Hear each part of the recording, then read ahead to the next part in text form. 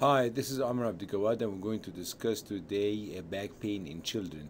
This is the first part of this topic, and in this topic we're going to speak about general management, and there will be part 2 of this lecture which is going to speak about specific diseases. So what are the objectives of part 1? In part 1 we're going to list the common causes of back pain in children, and then we're going to speak about the general management of back pain in children, how to take the history, how to do the exam, what are the imaging studies and laboratory studies that you do. Part 2 will speak about the specific causes of back pain in children. We'll discuss the common causes in details, and we will discuss which types do you need to refer to an orthopedic surgeon and which type that can be managed with the primary care physician. A good source that you can use is this book, Pediatric Orthopedic Handbook for Primary Care Physician by myself and Dr. Naga. So we'll start with listing the common causes of back pain, and then we'll speak about the most common of these in details. So the most common cause of back pain is mechanical back pain or muscle strain. Then there is some deformity that can cause back pain as Sherman kyphosis. Infection can cause back pain, whether discitis or osteomyelitis or TB spine. So other causes of back pain, trauma to the spine, we may have vertebral fractures or osteoporotic compression fracture, as we're going to see later on. Spondylolysis and spondylolisthesis are common causes of back pain. Tumor also can cause back pain, like osteodysteoma or leukemia or other tumors. All these can cause back pain. Other causes of back pain is disc prolapse. It's not as common in adults, but still can happen in children. Sacroiliac joint pain also can cause back pain, and there are many causes of sacroiliac joint pain. It can be mechanical, it can be due to limb-length discrepancy. Sometimes septic arthritis can happen in the sacroiliac joint, or it can be inflammatory arthritis like Reiter's disease or ankylosing spondylitis. So let's discuss what is the general management of a child presenting with back pain. History taking is the first step and is a very important step in the general management. So you have to ask about this pain in detail. Where exactly is that pain? What increase? What decrease? If this pain radiates or not. This is very important. You have to ask about the radiation, if there is any pain in the leg, and if that radiation goes distal to the knees or not, because pain in the back radiating to the leg distal to the knee is an indication of radiculopathy or compression of the roots, like what happens with the herniated discs.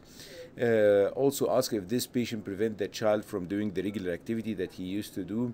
And then you have to ask about the history of the red flag, the thing that will cause you to dig more deep and do more work up and do imaging studies like weight loss or fever, if there is a history of weakness or numbness of the lower extremity, if there is bowel or bladder dysfunction, if there is trouble walking, or young child like 2 years old that used to walk for a few months and now he can't walk anymore.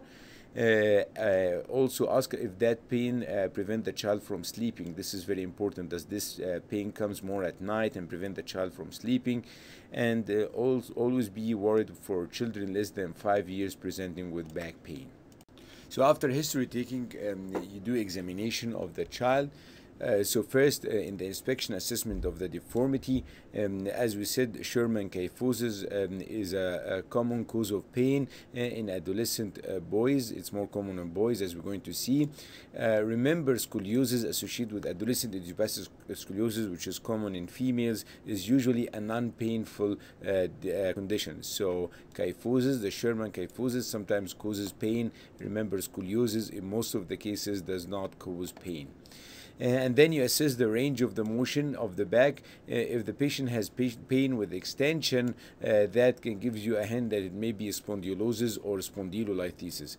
So remember, pain with extension is a spondylolysis or spondylolisthesis. Pain with flexion, that's more common with vertebral body or disc disease, and it's very common. Children with discitis or osteomyelitis, they will refuse to bend their back to pick an object from the floor. What they will do is that they will bend their knees and their hips. As we discussed before, sacroiliac joint is one of the common causes of back pain, and that's why the examiner should assess the sacroiliac joint to see if the pain is coming actually from the sacroiliac joint or not. Few tests that you can do to see if the pain is originating from the sacroiliac joint or not. First is palpation of the sacroiliac joint. So the examiner palpate the sacroiliac joint from the back and see if this is causing pain to the patient or not. Compression on the iliac wing also will cause pain if the pain is originating from the sacroiliac joint. So the examiner will put one hand here, and will compress from both sides to the midline and see if this causes pain over the sacroiliac joint.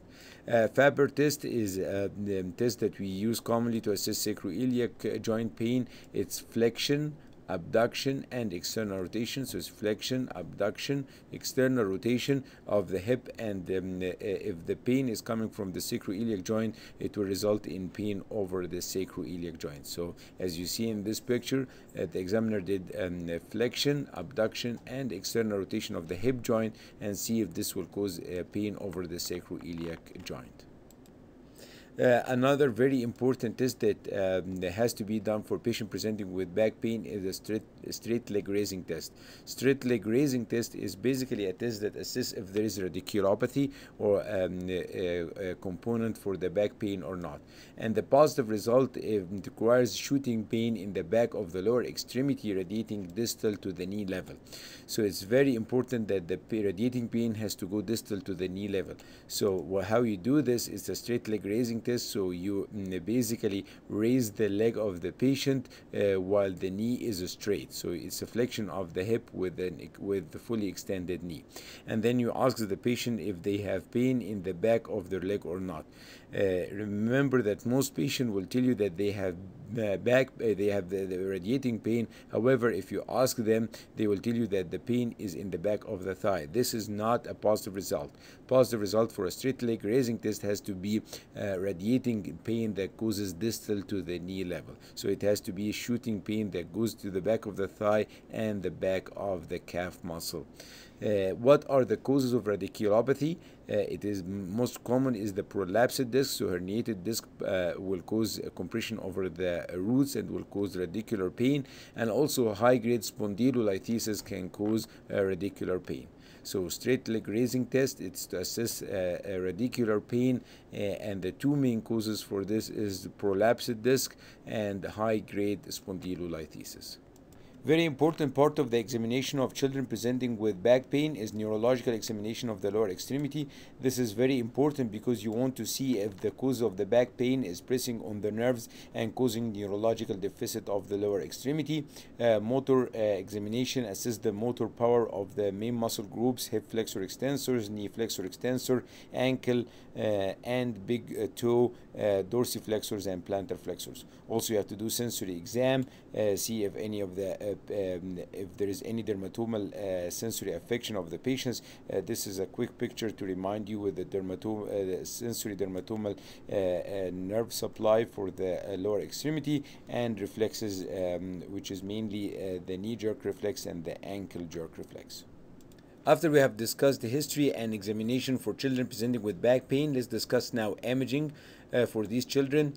So always starts with plain radiograph of the spine. So this is the first imaging that you have to take, and it will give you an idea about if there is any bony lesion, and also it will give you an assessment for the alignment of the spine. And you have to take two views, anteroposterior and lateral, centered over the painful area of the spine. And if you're suspecting spondylolysis, get an oblique view, because you will be able to see the defect clearer, as we're going to see later on. So after discussing plain radiographs, now let's discuss the MRI.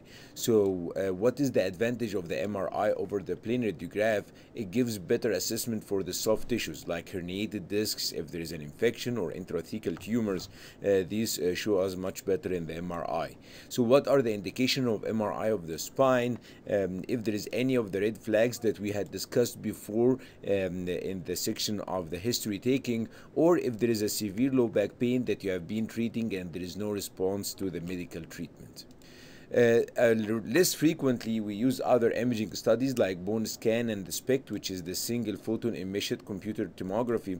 What are the indication for this? It's helpful in detecting bone tumors and infection.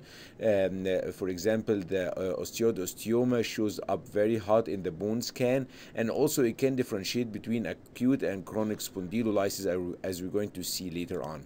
CT of the spine, we sometimes also need CT of the spine because it gives better assessment of the bony structure than plain radiographs.